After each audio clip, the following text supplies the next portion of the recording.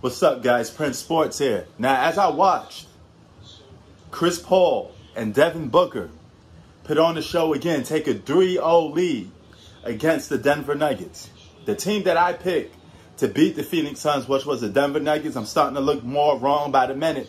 They proving me by the minute that I'm wrong. So, shout out to the Phoenix Suns, shout out to Devin Booker, shout out to Chris Paul.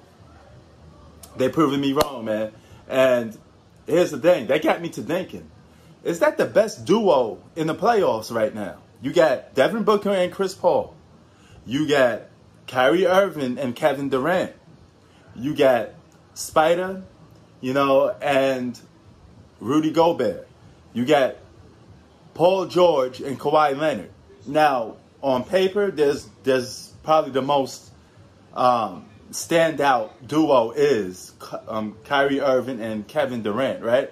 It's the most flashy, so to speak, the most eye-popping duo. But right now in the playoffs, the Suns are the only team with a 3-0 lead. And Devin Booker and Chris Paul has been playing great so far, They knocked off the champions. Now Chris Paul seems a tad bit more healthier. Him and Devin Booker are being a great 1-2 punch. The best backcourt in basketball for the playoffs. So I got to give it to those two guys as the best duo in basketball right now. And, the way that they're handling the Denver Nuggets is scary, man. And you know what? The Denver Nuggets need Jamal Murray. But I don't know if Jamal Murray even would have made a difference with this team because they're just flat out outplaying the Denver Nuggets, They get whatever they want. They're always having control of the game. You never get the sense that they're going to lose the game when they're playing against this Denver Nuggets team. Devin Booker hit some contested good shots. Hit a three right in some dude's face. One hand.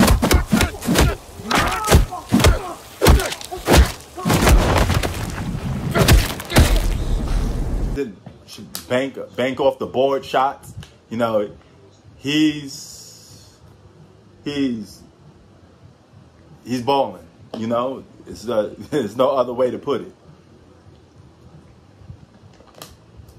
This series is over. I was wrong. The Denver Nuggets will get swept with their so-called MVP.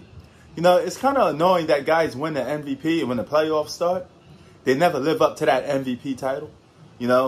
For him to go out like this is kind of weak. Kind of give credence to, hey, man, it's really Joe Embiid.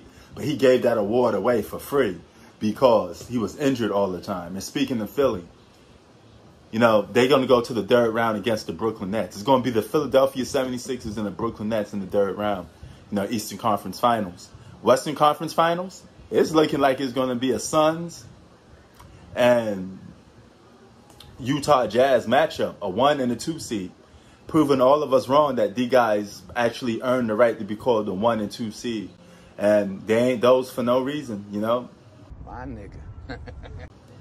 Great future teams that's going to get better within the future. But this may be a one and done for them because as these older guys start to realize, hey, I'm not the man no more.